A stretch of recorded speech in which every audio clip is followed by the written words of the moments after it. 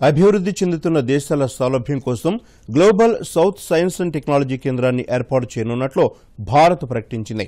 Voice of global south శిఖరాగ్ర సదస్సు ముగింపు కార్యక్రమంలో వర్చువల్గా ప్రసంగించిన ప్రధానమంత్రి నరేంద్ర మోదీ ఈ విషయాన్ని తెలియజేశారు. అభివృద్ధి చెందుతున్న దేశాలు ఎదుర్కొంటున్న సమస్యలకు పరిష్కారాలు కనుగొనేందుకు ఈ కేంద్రం పరిశోధనలు చేపడుతుందని ప్రధానమంత్రి తెలిపారు. అలాగే దక్షిణాది దేశాల్లో అమలవుతున్న ఉత్తమ విధానాలను ఇతర దేశాలు కూడా అవలంబించేందుకు ఈ కేంద్రం దోహదపడుతుందని ప్రధాని అన్నారు.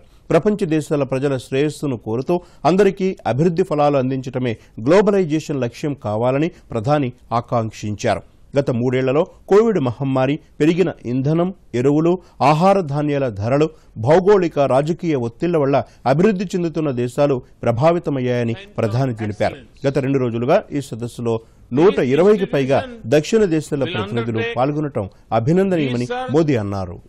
On development solutions or best practices of any of our countries which can be scaled and implemented in other members of the global south.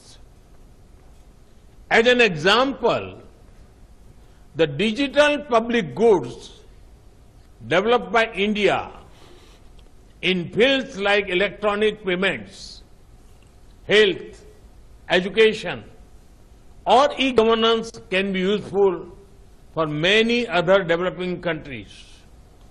A global south science and technology initiative to share our experience, to share our expertise with other developing nations.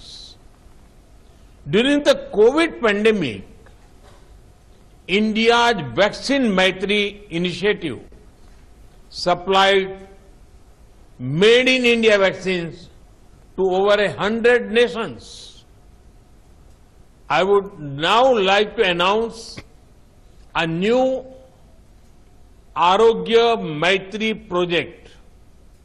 Under this project, India will provide essential medical supplies to any developing country affected by natural disasters or humanitarian crises.